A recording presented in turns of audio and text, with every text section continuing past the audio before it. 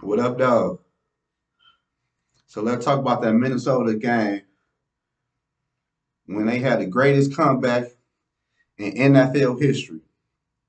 But it shouldn't have came down to that, but it did. But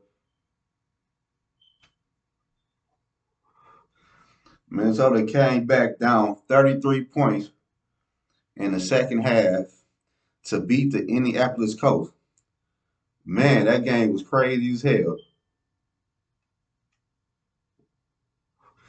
What could go wrong did go wrong.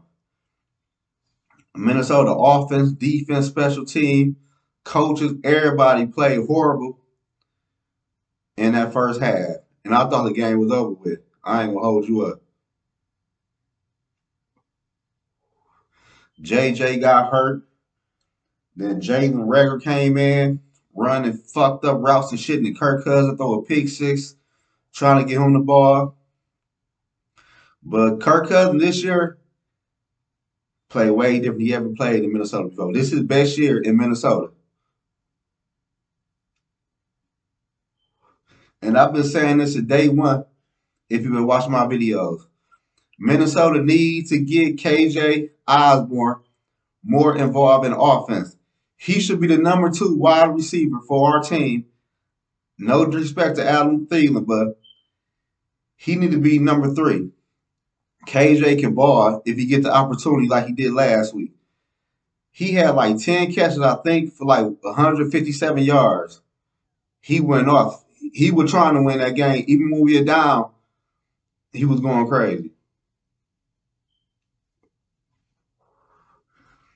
And KOC, once again, came out flat with the coaching staff against a fucking high school coach. Man, Minnesota need to get this shit together before they hit the playoffs. For real. If they want to keep that number two seed and face somebody like, I ain't gonna lie, Detroit Lions is hot as hell right now, or the Washington Commanders. But I don't know.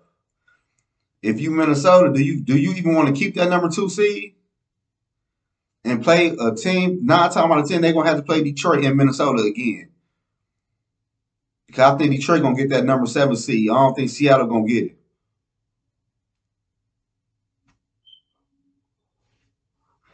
But Minnesota, like I said, like I've been saying, Minnesota offense always starts slow. KOC got to get the offense going in the first quarter and keep it going through the whole game. If they can play like that when they be down, Minnesota, they go crazy.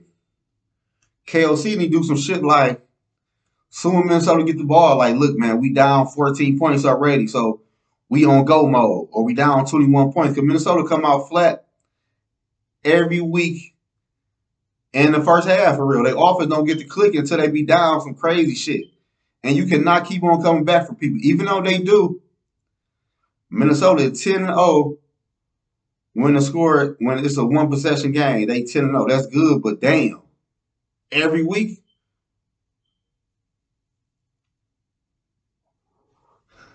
Minnesota will land Jeff Saturday and old ass Matt Ryan dog walk their ass.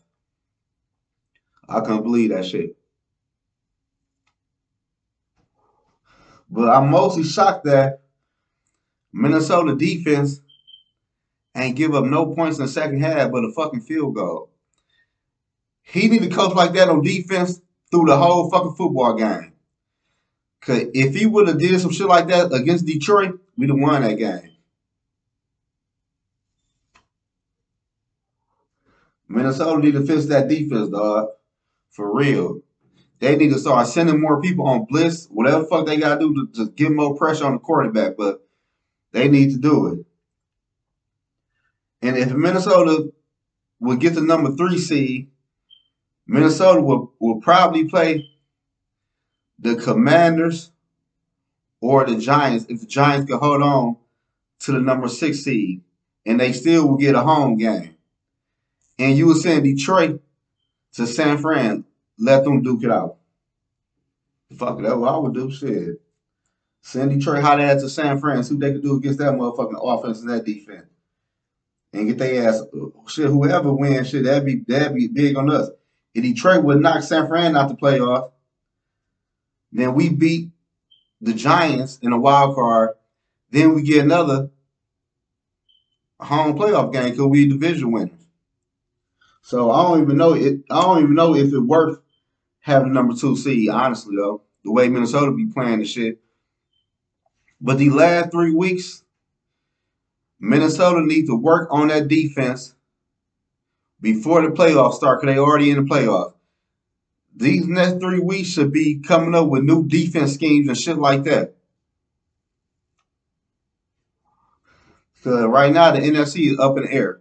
San Fran got a backup quarterback, and the Cowboys. I ain't too worried about the Cowboys, but the Cowboys gonna do Cowboy shit. They gonna find a way to lose. So they might lose to Tampa Bay. It look like that where they gonna go to Tampa. But these next 3 weeks, Minnesota needs to work on that defense and get other people involved on defense and offense. I ain't gonna lie to you. These last couple of weeks, I said Christian Darrisaw, get Gary Bradbury healthy, and I won't even play Sedarius Smith that much or Hunter. I want all of them fresh for the playoffs to make the dog ass Super Bowl run. Because you already in the playoff. Fuck it. If you can't get the number 1 seed, like fuck the number 2 seed. Send Detroit or somebody to San Fran if they want that shit. But shit, the Eagles, it's like Jalen Hurts got a bruised shoulder. That's what they saying right now, but we seen Jalen Hurts them play last year in the playoffs, and they looked like dog shit. So I'm not, I don't know too much about them in the playoffs though. But if Minnesota can fix that defense and keep the offense humming like they did in the second half last week, Minnesota will be a scary ass team in the playoffs. I ain't gonna hold you up, no cap. Minnesota is a scary, unpredictable ass team right now. But that was just my thoughts on Minnesota greatest comeback in NFL history and the playoff picture. Let me know who Minnesota should play in the playoffs and leave a comment, like the video, and subscribe to the channel and tell a friend about the channel.